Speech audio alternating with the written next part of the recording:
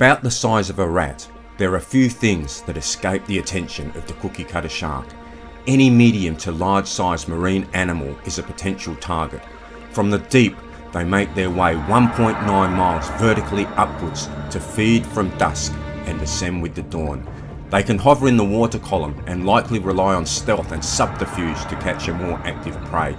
Its dark collar seems to mimic the silhouette of small fish, while the rest of its body blends into the downwelling light via its ventral photophores.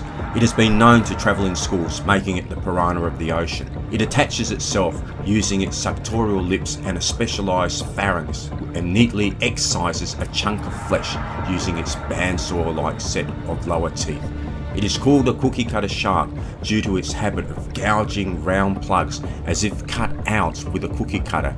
Marks made by the cookie cutter sharks have been found on a wide variety of marine animals such as dolphins, orcas, sperm and other whales, seals and sea elephants, as well as a variety of large fish such as tuna and marlin, and even sharks like great whites, tiger sharks and goblin sharks. It consumes whole smaller prey such as squid.